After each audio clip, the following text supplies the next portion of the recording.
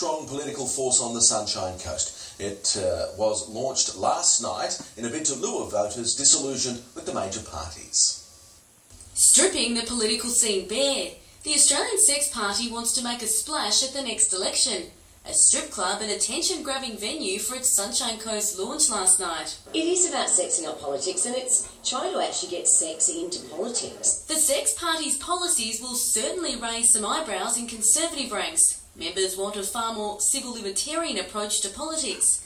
Their biggest gripe is at the federal government's internet filter, a policy they claim is doomed to fail. It was the final straw. You could see that it wasn't going to be effective, but it was a great way of politicians grandstanding, pretending to be doing something. The party also believes governments have failed to tackle the rising illegal drug problem. It believes a new approach is the only way forward. But before the Sex Party has any political impact, it needs to recruit candidates before the next election. Member Keith Boswell believes the group will be a force to be reckoned with. The Sex Party's here to stay, so this is about the long haul, and certainly there'll be a good shot at this next state election. Michelle Zidauer, WIN News.